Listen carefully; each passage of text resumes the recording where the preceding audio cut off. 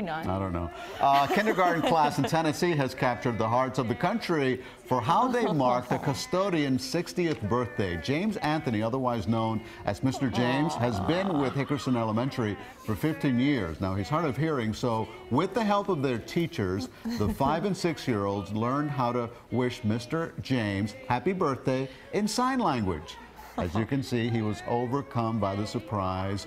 All we can say is great job to those students and their teachers, and happy birthday, Mr. James. He was speechless there.